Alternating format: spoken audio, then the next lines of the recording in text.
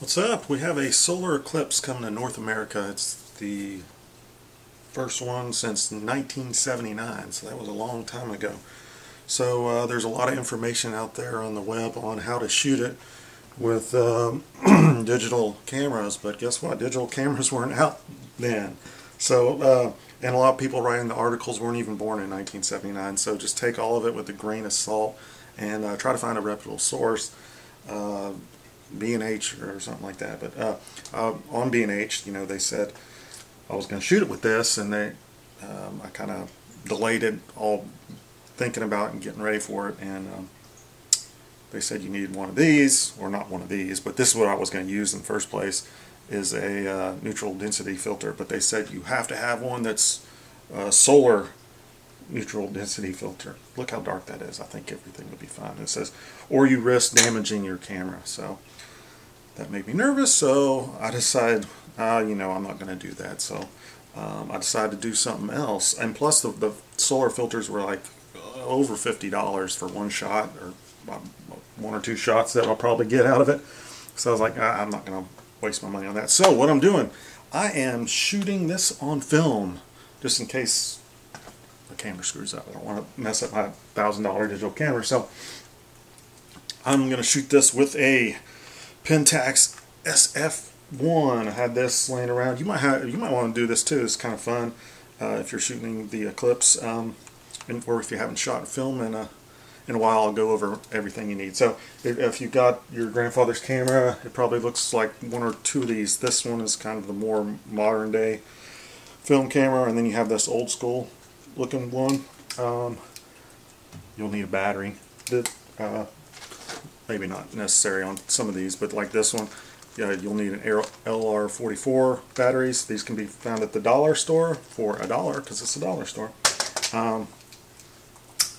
If you have one like this, you'll need a battery. There's a couple of different kinds, and they're like 15 bucks. So CR, was it? I can't remember the exact.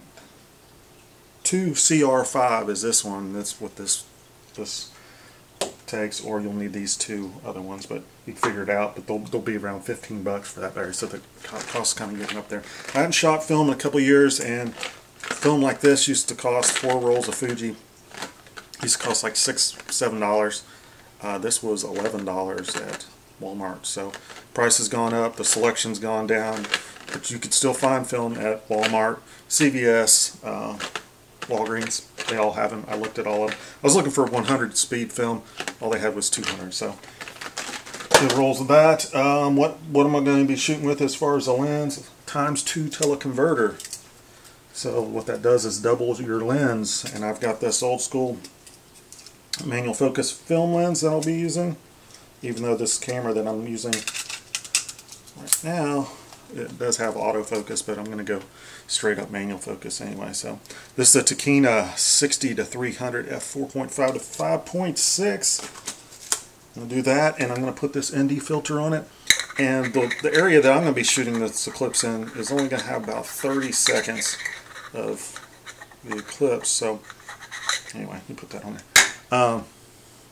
So I'm going to have to try to shoot off as many shots as I can in that short period of time to try to get the best shot I can. So I'm going to put the ND filter on and just kind of bracket my exposure as I'm shooting, and it's kind of going to be kind of hard to get the focus in. I'm going to put on the glasses, you know, and look through here and try to get a nice focus with it best I can, and then just bracket my exposure and see what I get. So go ahead and subscribe or stay tuned, because to my next video that I'll say if I failed, I'll try to show some of the shots. That's the other thing about film. Everybody's going to be you know, putting their shots out there on the web, on social media, like an hour after it happens. But for film, just spit. For film, you have to send it off, so it's going to take 7 to 10 days to get these back, and then yeah, so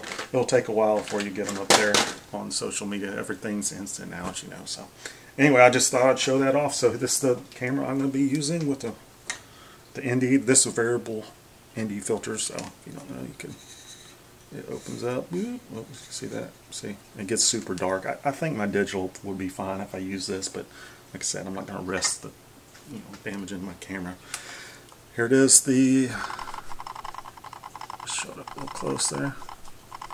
Oh, that's what I'm going to be using. ×2 teleconverter on there. Thanks for watching. Come back in a couple of weeks and I'll